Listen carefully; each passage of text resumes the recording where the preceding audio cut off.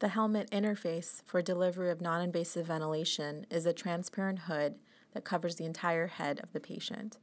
A soft rubber collar seals the hood at the neck.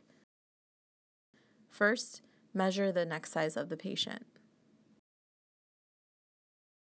Using the collar size guide, determine where to cut the rubber collar to ensure a tight yet comfortable seal at the neck.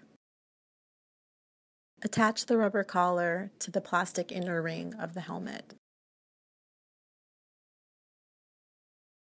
Now attach the inner ring to the helmet's transparent hood and ensure a tight seal.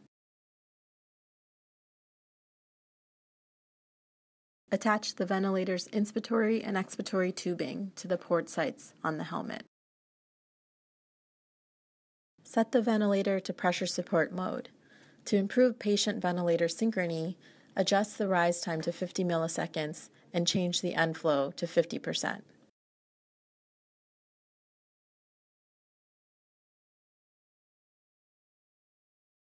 Stretch the rubber collar of the helmet and place over the patient's head. Once the helmet is fully inflated, attach felt arm straps to the front and back of the helmet. This secures the helmet's position on the patient's head.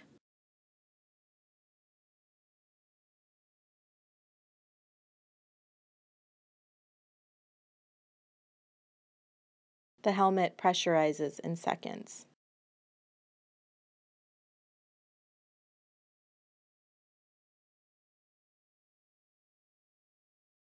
PEEP is increased to achieve adequate lung recruitment and oxygen saturation. Notice that at this level of PEEP, there is no detectable leak in the ventilator circuit. FiO2 is also titrated to a non-toxic level to achieve oxygen saturations above 90%.